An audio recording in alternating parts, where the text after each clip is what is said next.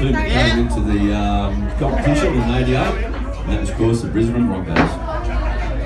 I'll tell you a story, ladies and gentlemen. On the way over here, the coppers got me for speeding. They said, here's 2 tickets to the first home game for the Broncos next year. I said, so what? He said, if I catch you again, you've got to use them.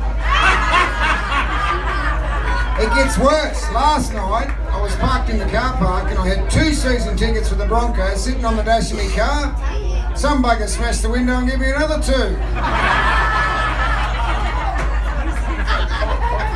Are there any more? No, I did have a saying. I've got a son living in Queensland and I had to say, I said, you must be just about the best Australians. And you know what he said? He said, Kerry, he said, we're the only Australians. And I don't know any others, so I've got to agree with him. And I did have a little one that Chucky says. I was renowned as being the dirtiest footballer in Sydney. It's a true story. Every time I got the ball, I shit myself. Thanks very much, Kerry.